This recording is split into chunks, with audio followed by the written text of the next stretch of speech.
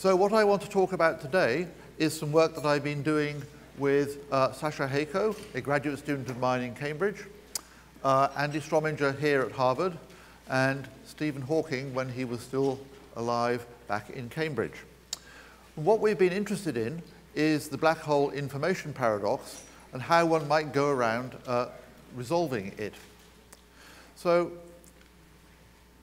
I guess I should tell you that we have not solved the information paradox, and everything that we have been doing suggests that although we've made some significant steps towards understanding what's going on, it's been breeding more problems than we have been able to address.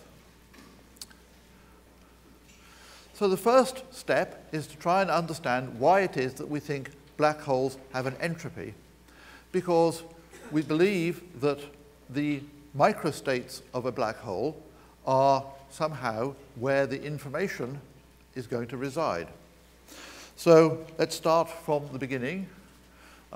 Aaron pointed out to us that one of the first signs that there was some kind of similarity between the laws of thermodynamics and the laws of black hole mechanics was that there was an area increase formula which somehow looked a little bit like the second law of thermodynamics. Also, before Hawking discovered that black holes had a temperature, there was a first law of black hole mechanics which basically looked rather like the first law of thermodynamics. It simply said that a change in the mass of the black hole was equal to something that looked like a geometrical quantity, kappa dA over 8 pi, where kappa is the surface gravity, together with some mechanical things that look like phi dq. Phi is the electrostatic potential of the black hole and q is its charge. So this is the work done if you want to change the charge of the black hole by an infinitesimal amount. Similarly, there's an omega dj. That changes the rotational energy of the black hole by an amount given by the angular velocity times the change in angular momentum. So these are sort of circumstantial evidence that there should be some kind of entropy. That was made concrete in two different ways. The first is that Hawking discovered that the temperature of a black hole was equal to kappa divided by 2 pi. And if you believe that that's the temperature, that immediately tells you that the entropy is equal to A over 4. There's a second way in which you can do this kind of calculation. You can use Euclidean quantum gravity, and Gibbons and Hawking showed how, using the Euclidean methods, you could derive the black hole entropy from a version of the path integral. Lastly, we all sort of have the idea that the entropy should be given by the logarithm of the density of states function for the black holes, given that you're working at fixed m, j, and q, the only three macroscopically measurable quantities outside the black hole. So that's really sort of following on from Boltzmann. So what we want to do is to see if there's some way in which we can describe the entropy from soft hair on black holes. So this is a sort of tortuous path to find out how this is going to work.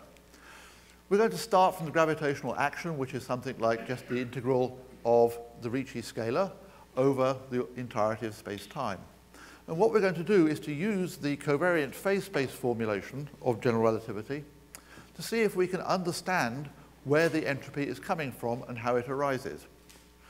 We're going to do this by following through this sort of program, which was initiated by, well, initially Rudolf Peierls, but then subsequently followed up by Ashtekar, and then Wald, Ayer, Lee, Zupas, Witten, Krinkovich, and I guess many others subsequently.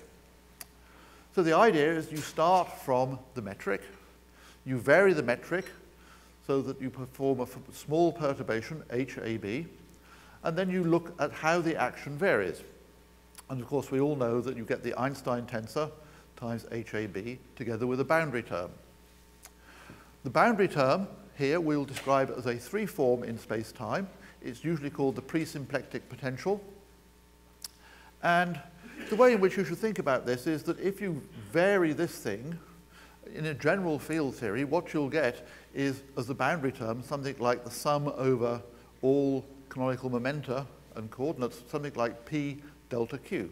So you want to think of this term here, the presymplectic potential, as being like PdQ.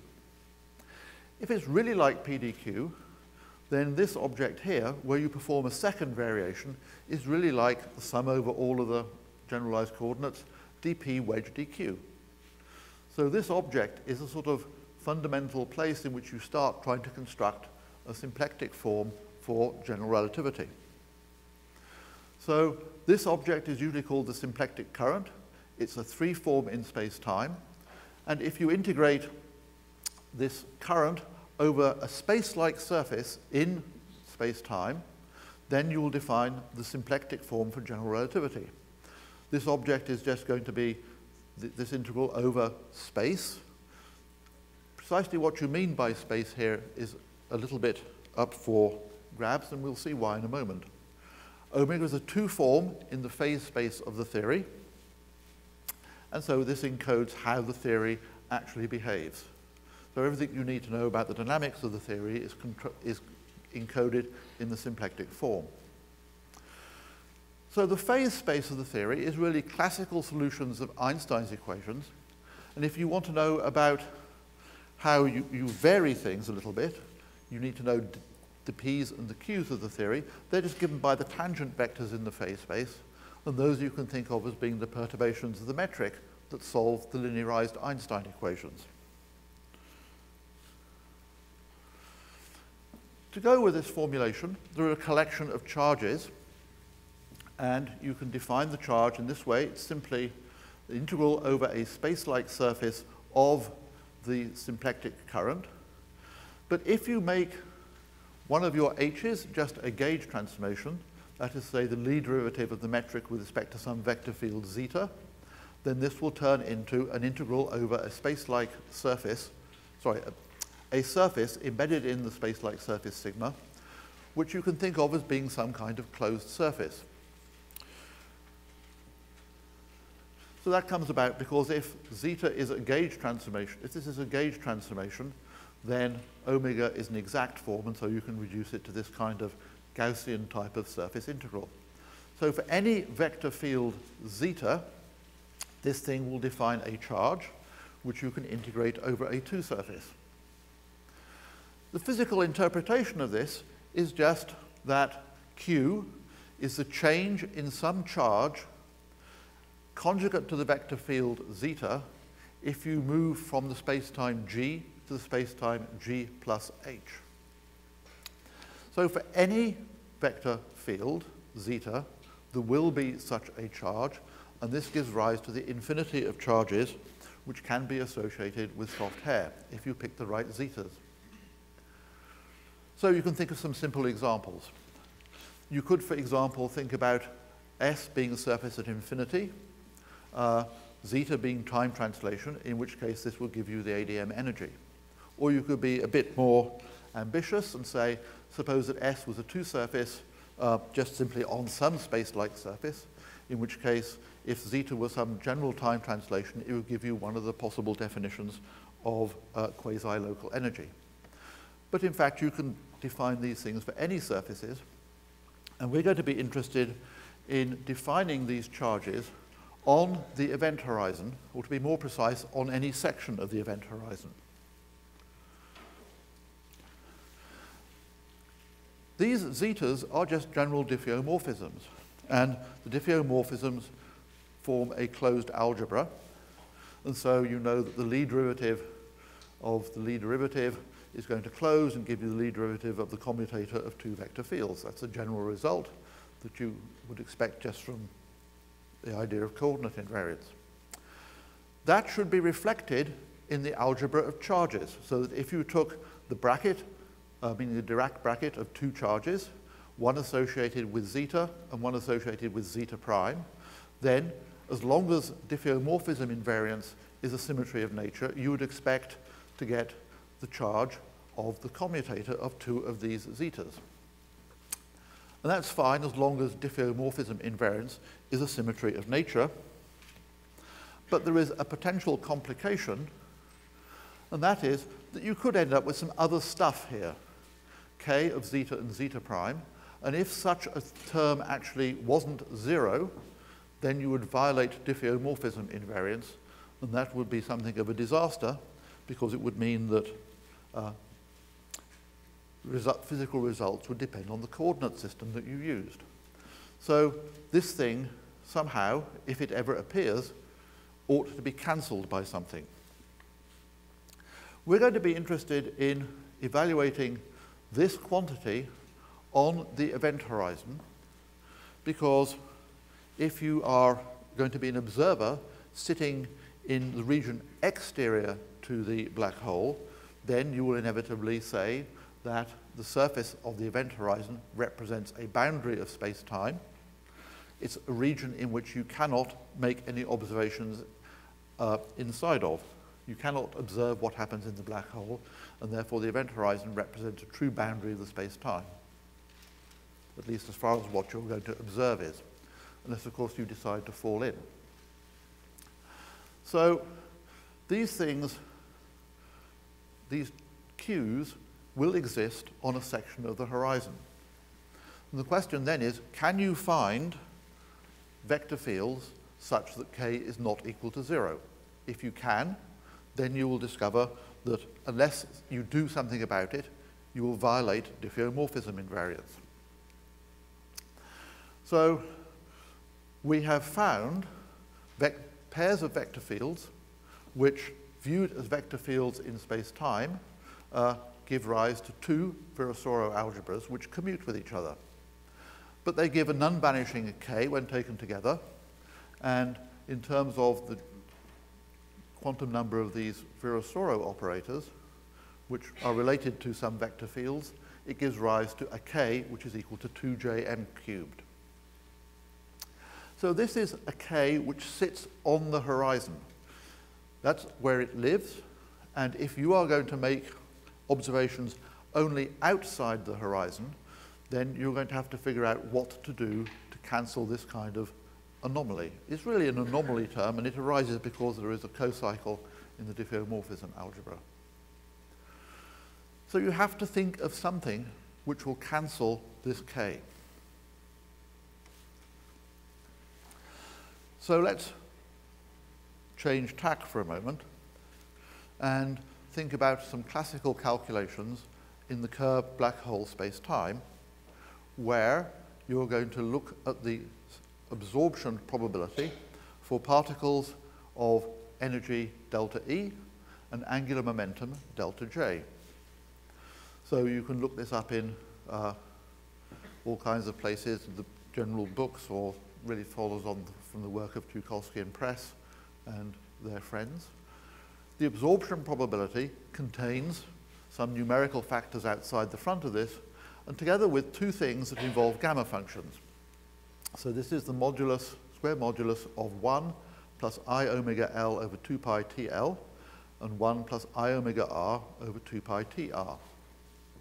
You can relate these omegas and t's to the energy and the angular momentum of things that you are throwing into the black hole, together with the mass and the angular momentum of the black hole itself. So big M is going to be the mass of the black hole, J is going to be its angular momentum, and omega L is going to be given by this object 2m cubed over J times delta E, and omega R is going to be 2m cubed over J times delta E minus delta J. Also sitting in this formula are two quantities TL and TR. TL is given in terms of the radius of the inner and outer horizons of the Kerr metric by a formula that looks like R plus R minus over 2 pi A. Actually, that should be 4 pi A. Something has gone wrong there. And T right should be R plus minus R minus over 4 pi A as well. R plus are just the usual locations of the inner and outer horizons. A is the rotation parameter, and so the angular momentum is J equals MA. So this formula is a formula that you have seen before. If you study conformal field theory, you will, in 2 dimensions, you will recognize this formula as being the absorption probability for particles of energy omega L and TL TL being the temperature of the conformal field theory. In this case, it will be a product of two different conformal field theories, one with temperature TL and one with temperature TR. So this is a formula which you've seen somewhere else. And of course, if you see a formula in two different places, it means that you've somehow ought to be able to figure out that these things are two aspects of the same phenomenon. So that is precisely what you say. So you say, what this really is two conformal field theories, and the hypothesis is that you say that these conformal field theories are what you'd have to have on the horizon if you're going to be outside the black hole, so as to cancel the anomaly in the diffeomorphism invariance. So the fact that we found a k which was equal to 2jm cubed implies that one of the characteristics of a conformal field theory are that they're characterized by central charges, Cl and Cr. And to cancel the k, we know that Cl plus Cr has got to be equal to 24j. It is usually assumed to be true that C left is equal to C right, but we have not managed to prove that for our vector fields, or at least not managed to prove it yet. Let's suppose that Cl is equal to Cr is equal to 12j. T left and T right are given by the quantities that we had a little bit earlier. Then we can calculate the statistical entropy of the two conformal field theories which we would say are living on the horizon. And then from a general result of Cardy, you know that the entropy is equal to pi squared over 3 times C left, T left plus C right, T right. These we all know from a knowledge of the Kerr metric, and assuming that Cl is equal to Cr, you just plug things in and discover that the area over 4 is equal to the statistical entropy of these conformal field theories. So the bottom line is that in order to cancel the anomaly in the diffeomorphisms, you would ascribe to a section of the horizon the presence of two conformal field theories characterized by C left, T left, and C right, T right, and those would tell you what the entropy is. And that tells you something about the horizons. So these really arise, this field theory arises as a way of cancelling the diffeomorphism anomaly. So these are entirely due to the soft hair that you would be able to impose on the horizon. And so we believe that this is how you account for the microscopic entropy of black holes. That, of course, is not the end of the story if you're interested in the information paradox, because the microscopic entropy, whilst it tells you something about the properties of black holes, does not appear to tell you everything about how a black hole could be formed. The most serious problem is the so-called species problem.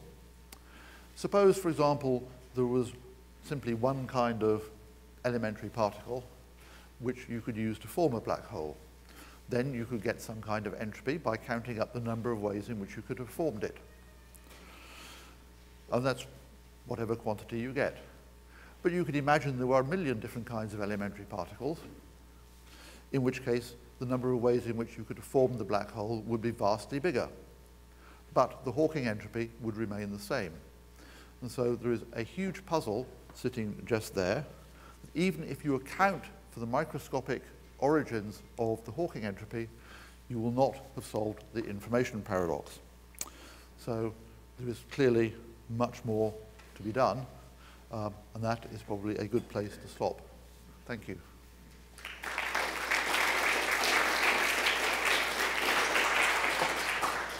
So usually in the 2D CFD, C left minus C right captures gravitational anomaly. Is there any connection in your context? Well, that's so that kind of anomaly would be due to the violation of energy momentum conservation in the conformal field theories. So we don't know that that doesn't happen. we would like to believe it doesn't happen, but we have not managed to produce a proof that it doesn't happen. It's the one thing which has been worrying us for some time now, actually. I can't tell you any more. Juan. These vectors that you used are, and the fact that there are 2 copies of Virasoro, does this depend on 4 dimensions, or you would have the same in all dimensions? So the answer to that is that we have only thought about 4 dimensions. In the case of some higher dimensional black hole, of course, the entropy is still equal to 1/4 of the area of the event horizon. But then it's not clear how you would look at these 2-dimensional conformal field theories. In actual fact, they really arise because you have 2 Killing vectors in the problem in dimension 4, d by dt and d by d phi. If you were looking in dimension 5, you would have 3 Killing vectors. Then it could be that pairs of those things tell you about the conformal field theories, but we don't really know. We haven't looked at the matter yet. I would have said that all of these charges Q actually don't carry any information because they're generators of gauge transformation, so they're 0 acting on physical states. I think usually we say that the only gauge transformations are physical, are the ones which are non-trivial at spatial infinity. So yeah, how can this algebra tell us anything about counting the actual physical states in the Hilbert space? Well, the charges that you are talking about will in general be conserved charges, so that if you think about time evolution... Well, they're very conserved, they're 0. If we think about these charges as you evolve in space-time, they will be defined in an example in which you have gravitational collapse. They will be non-zero at scri minus. They will be conserved as you move to the future, which is covered by scri plus and h plus. And they don't all necessarily 0 on scri plus. Therefore, they must exist on h plus as well. All right, I don't want to... We have time for one more question. So the particular form of the anomaly you got it depends on the particular local symmetries you're using. I'm curious, so is it the case that are there other vector fields that will give you different local anomalies? If so, why focus on this one? Is there a good physical reason why you expect that these particular ones are going to be intimately related to entropy? The question that you're asking is, do we know that there are no other vector fields that give rise to an unvanishing K? That's right. I do not know that. One more question. You said at the beginning that you were going to think of the event horizon as a boundary to space-time, because anybody outside can't say anything. So does that mean that these arguments don't apply to more observer-dependent horizons, like in de Sitter space or Rindler and things like that? Well, so the answer to that is that I sort of feel that they should really apply to anybody's horizon, in the following sense, that if I follow my null, if I look at my past null cone as I go off to infinity, surely I'm going to have similar issues on that. So in de Sitter space, it's clear that that should happen, and I think that Aaron probably convinced us that that was going to happen. And that's intriguing because it means that somehow whatever is going on the past light cone is going to be observer dependent, and that's perhaps not too surprising, because you know that some person falling into the black hole should not see Hawking radiation.